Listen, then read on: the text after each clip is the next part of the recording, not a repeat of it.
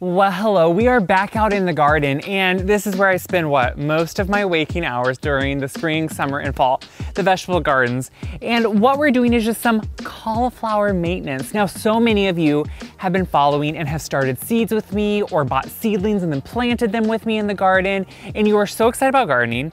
And some of you have never done it before, and you're saying, wait, what do I do? This thing is growing. Do I take care of it? Do I have to do anything? What do I do?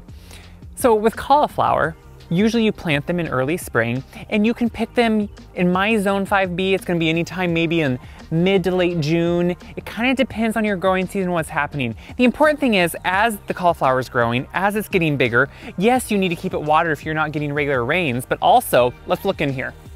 You see a beautiful baby head of cauliflower. It's beautiful, but a lot of cauliflower, even if it says self-blanching, it's gonna blanch in the sun and actually turn a little bit of yellow. That actually makes it kind of bitter. It can make it kind of hard to eat. It isn't as good. So what do? You have to make sure it is covered and protected. So the best way to do that, it's natural leaves. So you take cauliflower, you bunch up the leaves.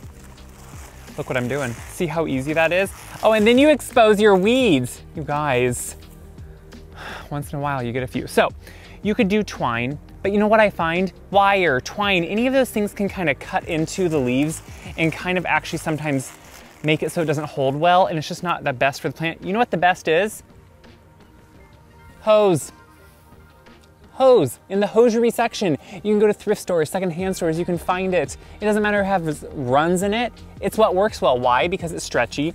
It completely protects the plant, and it keeps the plant safe. So as you can see, I'm just using, it's like one leg of hose. I cut them in half, and you can do about one leg per plant. This works great on any of your plants anywhere that you want to tie up, because it just makes the perfect easy thing. So what you can do now is every so often you can either peek in the side underneath and keep watching that head grow. And when it's about the size of where you're gonna see it's getting kind of big, if it starts to pull apart at all and you see in between the little cauliflower florets, it's gonna be almost past ready to pick.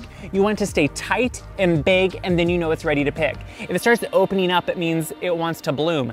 You don't want it to bloom. It will send out a thing in the middle, and it's never near as good to do. So come out and check your cauliflower as they're growing, see where they're at. Sometimes you have to peek inside. So this one, they naturally like to protect themselves, but they don't always do a good job.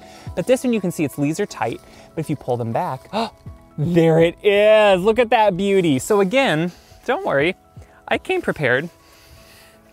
I got two legs. Again, I'm gonna pull it up. We're gonna take these leaves, we're pushing and bunching them together.